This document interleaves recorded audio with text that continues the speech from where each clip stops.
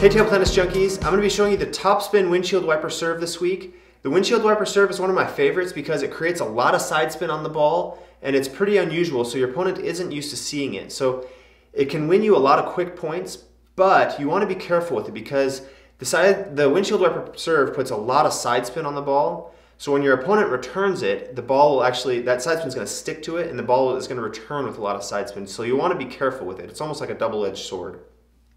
Okay, for the stroke on the windshield wiper serve, you're going to start on the side and you're just going to swipe across it like a car's windshield wiper. This is what's going to create all the side spin.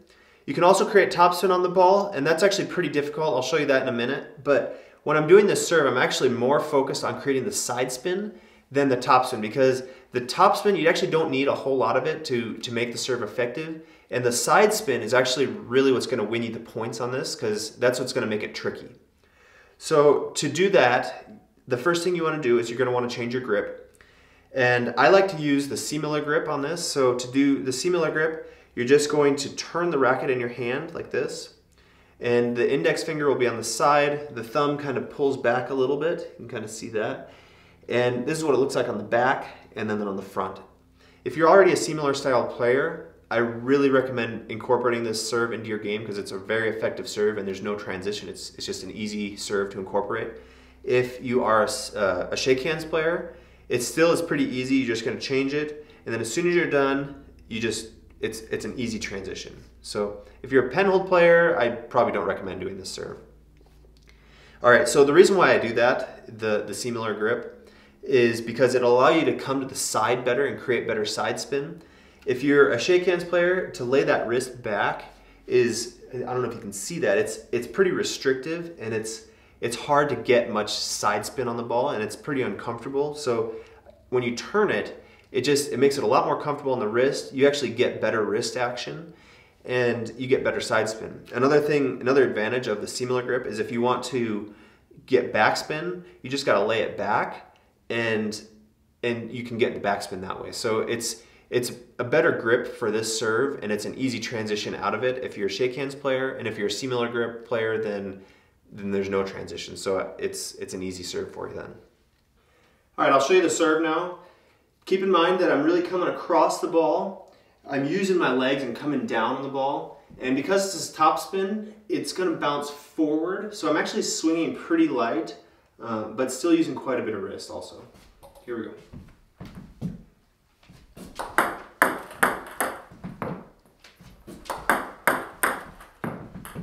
I like to go cross court. It'll give me a little more space to get it to keep it short.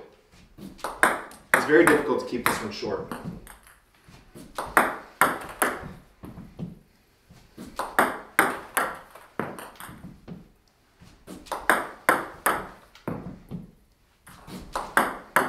You can see how that ball moves across the table.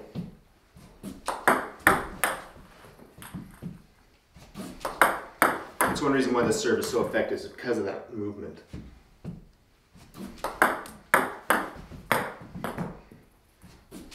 A little bit longer.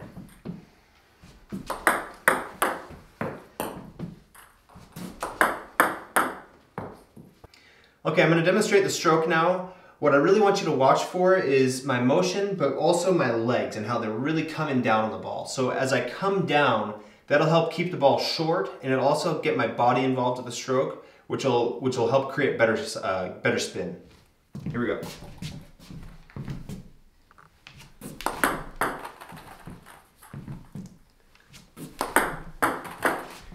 As I do this, my left leg is generally a little bit in front, but then I come back as I swing on it.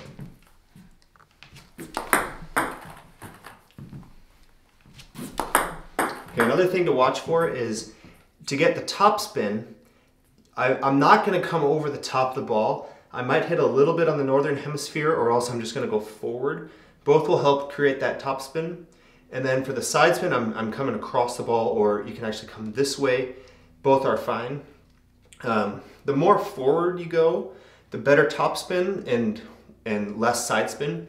And the more across, the more side spin and less top spin. Here we go.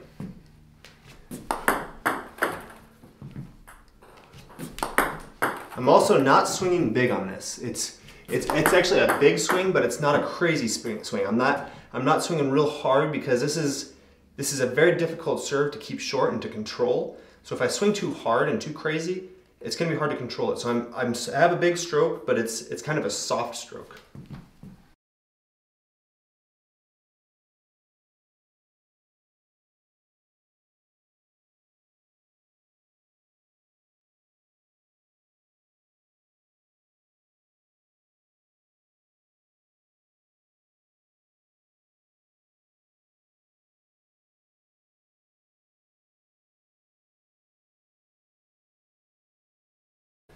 Okay, so here's a little more side spin, and then here's more top spin. Going more forward. More forward top spin, less side spin, and then more side spin, less top spin. And then maybe a little mix in between. Okay, so how should you prepare for the next shot after doing the windshield wiper serve? Well, the windshield wiper serve, remember, has a lot of side spin on the ball. So the side spin is going to pull the ball into your backhand. So what I like to do is I'll either prepare for a backhand, or better yet, I'm going to turn the corner and use my forehand on the next shot. So one thing to be really careful of, and this is really important, is that when you're generating all that side spin on the serve, the ball will return with some of that side spin. The side spin sticks to the ball. So when the ball comes in, a lot of times it'll kind of bounce and hop funny. So be prepared for that because it's not a clean ball and it can be difficult to follow up after this serve. So just be really prepared and watch the ball closely after the windshield wiper serve. Okay, so to recap on the tips from today, the first thing is to change your grip, just rotating it in your hand to that Seemiller. That's gonna help you come across the ball and create much better side spin. Then the next tip is gonna be, if you wanna create more topspin, you're gonna go more forward on the ball, and more side spin will be coming across. And just remember the trade-off. So the more forward you go, the less control, and the more topspin and less side spin. And then the more across you go, the more side spin, the less topspin, and the better control. So there is that trade-off, and you can kind of experiment with it and adjust it to your own style and your own game. But just be aware that there is that trade-off, and the more up to the side is going to be more side spin, and the more forward, the more topspin. The last tip is probably the most important. You definitely want to use your legs on this. So as you serve this, you're going to come down on the ball. That'll help you to keep the ball low. It'll help you get your body involved and create more spin, and it'll just make it a much better serve. That's all for today's video, but before you go, I wanted to share a little bit of information I found out. So I was looking at YouTube's analytics on my videos, and it shared that only 30% of my viewers are from the US, which just kind of blew my mind. So if you are from another country, or even if you're from the US, I'd love to hear from you and where you're from and how you found out about my channel. And then if you have any suggestions for new serves or different serves that you'd like me to teach, put them in the comments and I'll try to incorporate them into my program. If you liked my video, then give it a thumbs up and subscribe if you haven't already, and I'll see you next time. Thanks. Here we go.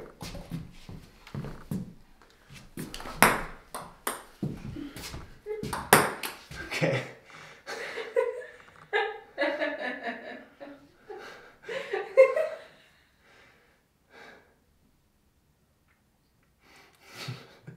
It happens every time. I'm surprised it hadn't happened already. Oh, my stomach. Okay. All right, here we go.